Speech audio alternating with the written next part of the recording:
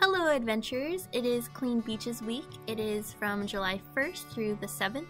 What you will need for this project is a paintbrush, a container full of glue. You'll find this in another project because we will be using it for paper mache later in the month. You will also need a container of sand and a baggie of goodies full of different things that you can choose to put on your beach. You will also need a pencil. I used my pencil to draw out what I wanted to create. As you can see here, I just drew some waves, this where I wanted the sand to go, and then a sun. On my other one, I did try to make it look kind of like the Oregon beach, so you can do whatever you want. This is just how I'm going to do this one to show you how to put the sand on. So what you will want to do is you will want to put down the glue wherever you want the sand. However, we are going to be using this container for a different project later on, so I did pour some of the glue into the lid.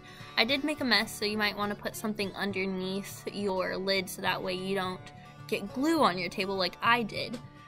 So you will go ahead and just do what I'm doing here and just cover whatever you want with the glue.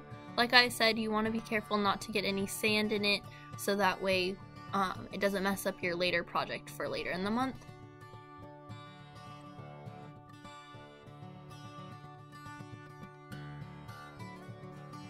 So once it is all covered, you will end up taking your sand and you will pour it onto your paper. You will also need probably a trash can or something else that you can pour the extra sand into.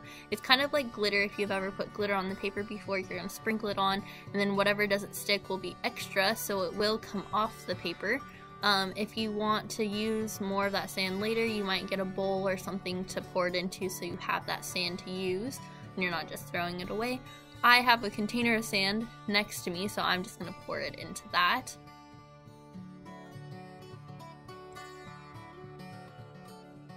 I'm trying to get the sand to cover the whole paper, so I'm moving it around to try to cover up all that glue. And then I think it turned out pretty nice, so I'm going to move on to the next step. The next step you're going to do is you can see I'm wiping off my hands here. You will look in your bag and pour out all the contents and look what you want to put on your paper. And then once you find some things that you want, I chose some shells and some rocks. We've also included some pipe cleaners and some crystals. And basically what you will do for all of these is you will first find where you want to keep your paper for 24 hours because you can't move it or else your rocks and your shells and everything will fall off. Then you're going to want to put a huge amount of glue on the paper and on your rock, and then cover around the rock as you can see I'm doing here, or also your shells. And then you're going to want to push down so that way you see the air bubbles come out of it, and that way you know that you've put it enough onto the paper. And then as you can see here, I moved on to my other project that I was doing. On this one I made some sea anemone and some starfish and some other stuff. You can also see I got creative with my pipe cleaner and all the crystals, and I made some waves and other things. And so I'm just doing the same thing here. I'm just pushing it down. With the crystals, you don't need to use as much glue because it isn't as heavy as the shell or the rocks would be. And then once you've done that, you want to, like I said before, leave it for 24 hours and let it dry. Thank you for coming and doing this craft with me today, and we look forward to seeing you in our next video. Hello adventurers! It's Rylie here from Adventure Children's Museum, and I'm not at the museum right now, as you can see. It is Clean Beaches Week for our first week of July from the 1st to the 7th. So Emily and I are here cleaning the beach. We've got our bags, we've got gloves, and now we're going to show you a little montage of us cleaning the beach, and hopefully you can do the same. All you'll need are gloves and a bag and your spirit. Your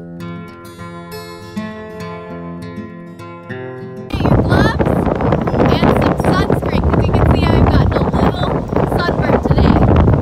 But now I have sunscreen on, so it's okay. We're good to go.